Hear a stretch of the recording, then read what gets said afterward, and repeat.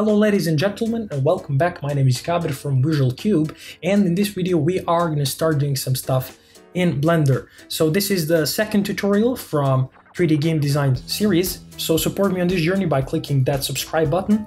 And now we can jump in Blender. In the previous video we talked about Blender overview and some shortcuts, but in this video we are going to go through some tools which you can use in Blender. Alright, so as you can see here, we already have 3 objects in this 3D space, and each object has a position in that 3D space. For example, if I go here at our left hand side and on this first option which said select box, and if I click there and go here and select this box or cube, we can see in this, on our right hand side in this transform window, that location in 3D space of this cube is 0, 0, 0 meters, and also rotation is 0, 0, 0, and scale is 1, 1, 1. And for example, if I go here on this bars, and if I change this x-axis, for example, if I put 5 meters, we can see that this cube is moved in this 3D space for 5 meters. Okay, so I'm going to move back this cube in starting position. So I'm going to put 0 meters on x-axis. All right. For example, if I select these 3 objects in this 3D space, we can see that each object has this orange dot, and this orange dot is called origin point. And every object is governed by this origin point or this orange dot over here. So for example, if I select this camera over here, and if I go again in this left-hand side toolbar and select this option over here, which said move, we can see that move tool is in this orange dot or this origin point. And if I select this cube over here, we can see that this origin point is in that cube. We can also delete our objects over here, and we can do that by going here and selecting this select box in our toolbar, and we can just drag like this with this rectangle and select everything what we want to delete. And I'm going to select all these 3 objects and click a delete key on my keyboard to delete that 3 objects.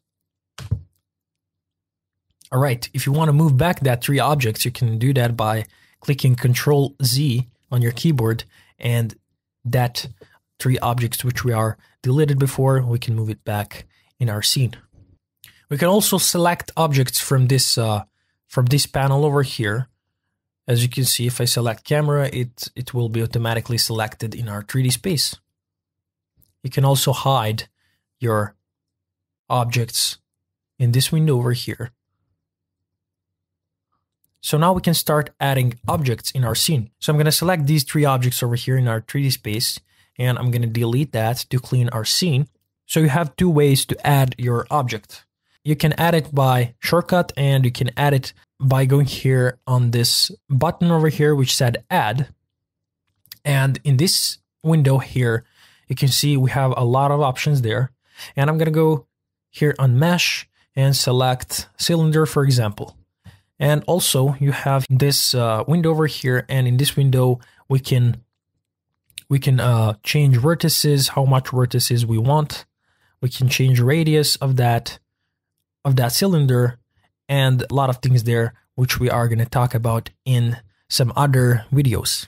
Also, what you can see here on this scene is this circle with this white and red dashes, and that circle is called cursor. So we can select that cursor by going here on our left hand side on this toolbar and select cursor over here. So that cursor determines where your object will appear in this 3D space. So for example, if I select or click somewhere around here, so I'm going to click over here, and if I go here again in add and select, for example, this metal ball and click here on ball, we can see that ball is going to appear in this circle over here. And again, if I move it over here somewhere, and if I go to add and go text, we can see that text is going to appear in that circle over here. And if you want to restart position of that cursor, you can do that by clicking Shift and S, and we have this so-called snap window, And in this snap window, we have a lot of options there. We can just click over here on this cursor to world origin, and the position of that cursor will be restarted. And also we have some options over here for moving. So we have move tool. We have for rotation, we can rotate it in all axes over here, as you can see. We can also scale this objects. And we have this third option, which you can use for moving, rotation, and scale. So that's it for this video, guys. I hope you learned something in this tutorial. So if you learned something and if you want to learn more, smash that subscribe button for me. Like this video, share this video with your friends and grandparents if your grandparents want to learn 3D. I don't know. Anyways, Kabir here from Visual Cube, and see you in the next video.